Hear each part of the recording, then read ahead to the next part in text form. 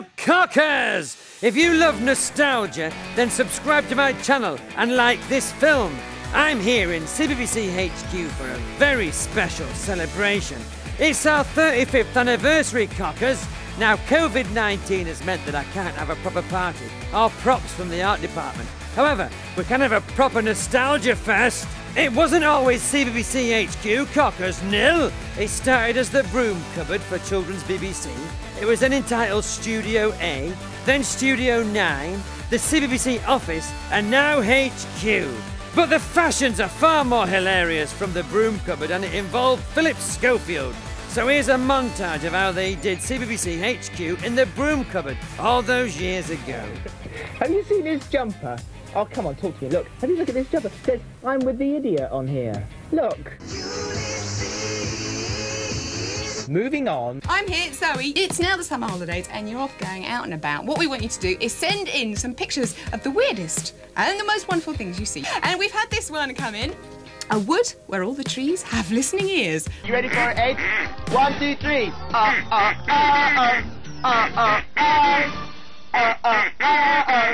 The right stuff. You may well have seen Andy Peters and Ed the Duck there. Well, I want to know how working for CBBC was for them.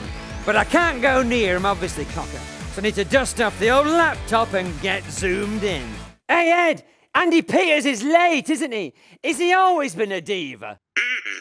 Always? Like forever? Sue Barker's not a diva. No, she isn't a diva. She's a handsome woman. She's not a diva. She's lovely. She's got a good backhand. She isn't. Whoa. What's going on here? Oh, nothing. Hello, Andy Peters. You all right, cocker? Are you two talking about a diva? Who's a diva? Sue Barker. She's not a diva. She's a very nice lady. I've met her many times.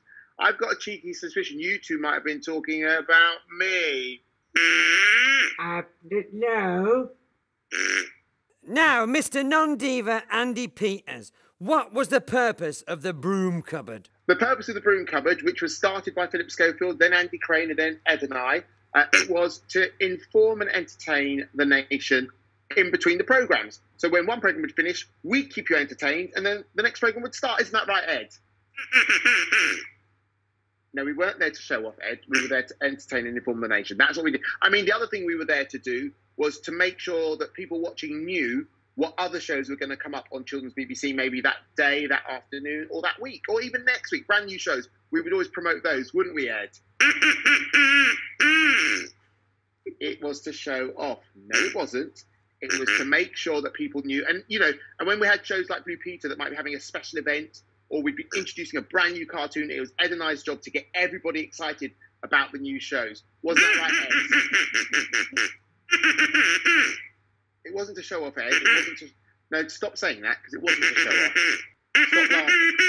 It wasn't to show off. If it wasn't to show off. No, it wasn't to show off. If you don't stop saying that, I'm going to go. Right, forget it. Bye, I'm off. Oh, he's gone, Ed. You were right, he is a diva. Andy, come back. So, cockers, tell us some of your highlights of being in the Broom cupboard. We just used to have a lot of fun. That was the number one priority, was have a lot of fun. Wasn't that right, Ed? Yeah, we used to laugh a lot, exactly. We used to laugh a lot. We used to dress up a lot. Comedy outfits. Wimbledon, yeah, we went to Wimbledon as well, which was amazing. I'm not talking just like to the tube station and the train station. We actually went to Wimbledon tennis. Take that. Take what? Hey, yes. Tomorrow afternoon, Children's BBC will be out and about because we're going to Wimbledon, SW19, because we love tennis. When you see that, the next thing you see after that is that, and it's me. And I'm an absolute raving loony. Well, weren't they nice? Hey, Ed's a bit quacker's mind. Well, hey, I'm going to celebrate our 35 years by appearing on Zoe Ball's breakfast show on Radio 2. National Radio, cockers, no largy. Now, if you don't mind, I'm off to speak with Zoe Ball. I reckon I'll have a ball. Whoops! 35 years ago, Children's BBC gave two humble words a brand new meaning. Broom Cupboard, which has been home to so many wonderful presenters over the past 3 decades. And one of the most recent inhabitants and our favourite show dog joins us now. Here he is, ladies and gentlemen. Hacker, how are you, darling? Hello, Zoe Ball. How are you, Cocker? I'm okay. You're coming in and out. Are you under a duvet at the moment, making a home studio, Hacker? Yeah. It's what everybody has I'm to in do. Wigan. Have you heard of it? I've definitely heard. I'm in Wigan, Cocker. It's up north. I've definitely heard of Wigan. I've been to Wigan. It's a lovely place. How is life? No, it isn't. In the Broom Cupboard. It's very well, thanks.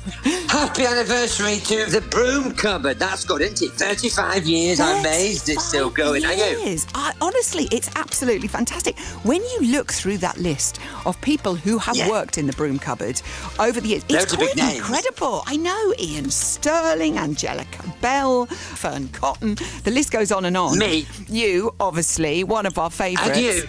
Me and you. And me. I never got to work with you, although I have worked with you in there. We've worked together many times, haven't we, Cocker? I know. You're very professional. That's what I love about you. Who has been... I'm dripping with it. Thank goodness someone round here is.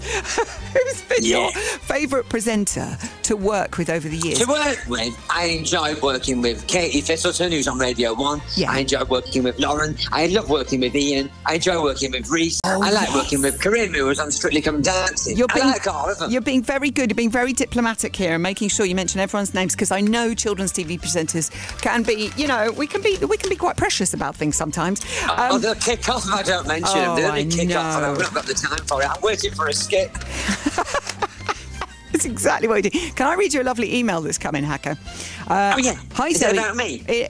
Well, sort of. Hi, Zoe and Hacker. My favourite CBBC moment was when the props man, Les, my absolute hero he was, from the Broom Cupboard, used to call us Dick and Dom as a nickname off camera. It stuck. It really did.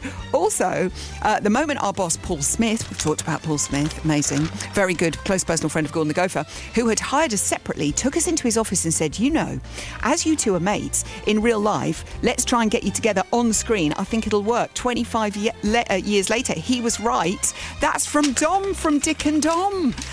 Little Dom. Oh, and that's how little Dom. I'll kill you for that, little Hacker. That's how they got their name, Dick and Dom.